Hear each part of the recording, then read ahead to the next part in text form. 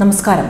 വരുന്ന ഒരാഴ്ച വളരെയധികം നിർണായകമാണ്. കേരളത്തിന്റെ ചികിത്സാ മാതൃക കേന്ദ്രം തേടിയിരിക്കുന്നുവെന്ന് ആരോഗ്യമന്ത്രി കെ ശൈലജയും വ്യക്തമാക്കിയിട്ടുണ്ട്.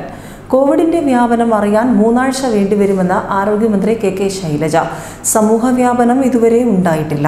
വരുന്ന ഒരാഴ്ച നിർണായകമാണ്. വിദേശത്തു നിന്നും എത്തുന്ന ചിലർ ഇപ്പോഴും ക്വാറന്റൈൻ പാലിക്കുന്നില്ല. ഇവർക്കെതിരെ വിട്ടുവീഴ്ചയില്ലാത്ത നടപടി ഉണ്ടാകും.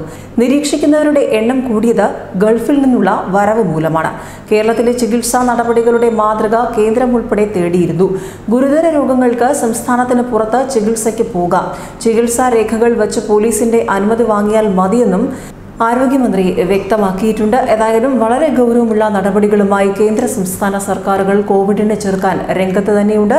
അതുകൊണ്ട് തന്നെ നേരത്തെ നിപയെ പടികടത്തിയ കേരള മോഡൽ, ആദ്യഘട്ടത്തിൽ COVID-19 തുരത്തിയ കേരള മോഡൽ വളരെ മാതൃകാപരമാണ്, നിർണായകമാണ്. അതുകൊണ്ട് തന്നെ ഇപ്പോൾ കാര്യങ്ങൾ ഒരുപക്ഷെ കൈവിട്ടു പോകാത്ത നിലയിൽ പിടിച്ചു നിർത്താൻ കേന്ദ്ര സംസ്ഥാന സർക്കാരുകൾ ലോക്ക്ഡൌൺ അടക്ക നടപടികളിലൂടെ ജനതാ കർഫ്യൂവിൽ തുടങ്ങി, ലോക്ക്ഡൌണിലടക്കം തുടങ്ങി, അതിർത്തികളടക്കം അടച്ചുകൊണ്ട് പൊതുഗതാഗത സംവിധാനമടക്കം നിർത്തിവെച്ചുകൊണ്ട് ഇപ്പോൾ അതിജീവിക്കാനുള്ള വലിയ ശ്രമങ്ങൾ നടത്തുമ്പോൾ വരുന്ന ഒരാഴ്ചയാണ് വളരെയധികം നിർണായകമായ ദിവസങ്ങൾ. അതുകൊണ്ട് തന്നെ കേരളത്തിന്റെ ചികിത്സാ മാതൃക കൂടി കേരളം തേടിയിരിക്കുകയാണ്.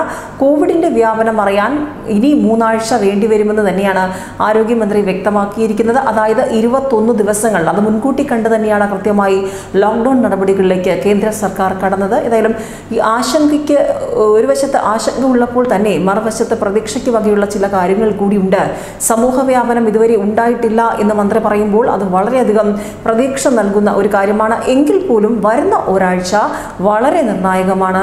വിദേശത്ത് നിന്നും എത്തുന്ന ചിലർ ഇപ്പോഴും സഹകരിക്കുന്നില്ല. അതായത് ക്വാറന്റൈൻ അടക്കം പാലിക്കാതെ നടക്കുകയാണ്. പാലക്കാടും കാസർഗോഡും കണ്ട സ്ഥിതിവിശേഷം ഇനി ഒരിക്കലും കേരളത്തിൽ സംഭവിക്കാതിരിക്കാൻ വലിയ മുന്നൊരുക്കങ്ങൾ തന്നെയാണ് നടന്നുകൊണ്ടിരിക്കുന്നത്. ഏതായാലും വിട്ടുവീഴ്ചയില്ലാത്ത നടപടി, അതായത് ക്വാറന്റൈനിൽ പോകാത്തവർക്ക് എതിരെ അടക്കം വിട്ടുവീഴ്ചയില്ലാത്ത നടപടി ഉണ്ടാകും. മാത്രമല്ല, നിരീക്ഷിക്കുന്നവരുടെ എണ്ണം കൂടിയത് ഗൾഫിൽ നിന്നുള്ള വരവ് മൂലമാണ്. അതുകൊണ്ട് തന്നെ ഈ ഒരു സാഹചര്യം മുന്നിലുള്ളത് കൊണ്ട് തന്നെ നിരീക്ഷണം കൂടുതൽ കടുപ്പിച്ചിട്ടുണ്ട് സംസ്ഥാനം. കേന്ദ്രം ആ ചികിത്സാ മാതൃക, കേരളത്തിന്റെ സ്വന്തം, ദൈവത്തിന്റെ സ്വന്തം നാടിന്റെ ചികിത്സാ മാതൃക കേന്ദ്രം തേടിയിട്ടുമുണ്ട്.